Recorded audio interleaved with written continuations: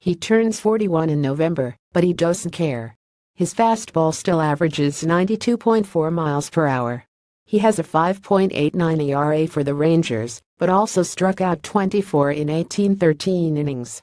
"I'm planning on playing," Grilli said. "I don't see why somebody doesn't have a need for an experienced pitcher who strikes out guys and throws in the low 90s. There is room for somebody like that in this game." The Rangers acquired Grilli from the Blue Jays on July 2, looking to add veteran experience and leadership to a young bullpen.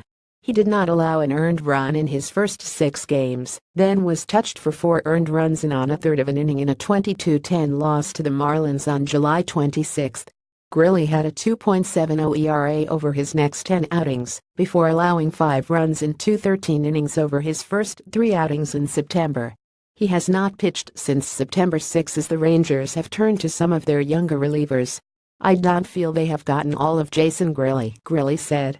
"I didn't get a chance to do what I did when I first came here. Would I like to stay? Sure, but I didn't come here to babysit. I came here to pitch." Finishing the season, the Rangers have a few players pursuing personal milestones, including Joey Gallo trying to get to 40 home runs and Nomar Mazara reaching 100 RBIs.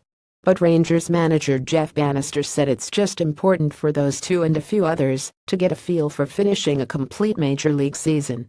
Bannister compared it to a runner finishing the full 26.2 miles of a marathon for the first time. "There is nothing about pulling up short of the finish line that is good," Bannister said. "You get to see what it takes to condition yourself to finish it off." Rangers reliever Jose Leclerc said he is planning to play winter ball in the Dominican Republic. He is planning to take a month off and then go pitch for Gigantes del Cibao. Rookie reliever Richard Rodriguez said he is considering playing this winter. The Rangers are planning to shut down their other 2 rookie relievers, Nick Gardwine and Yohinder Mendez. All 9 starters for the Rangers in Thursday's game were under 30 years old. That's only the 4th time since 1994 that the Rangers had that kind of lineup. They did it twice in 2004 and once again in 2005. T.R. Sullivan has covered the Rangers since 1989 and for MLB.com since 2006. Follow him on Twitter @Sullivan Ranger and listen to his podcast. This story was not subject to the approval of Major League Baseball or its clubs.